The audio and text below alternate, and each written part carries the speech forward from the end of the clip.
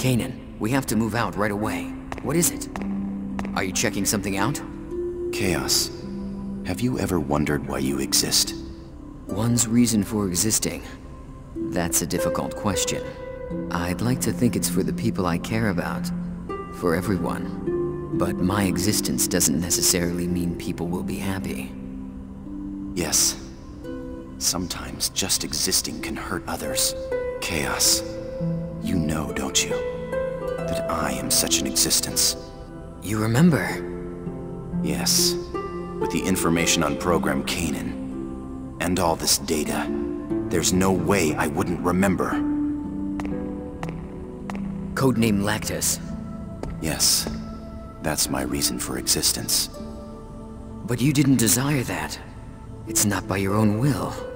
You're not responsible. Even if it's all happening in my subconscious, it's still my responsibility. I was created for that purpose. To reject Program Canaan is to reject my own existence. You could hide who you are and continue to live.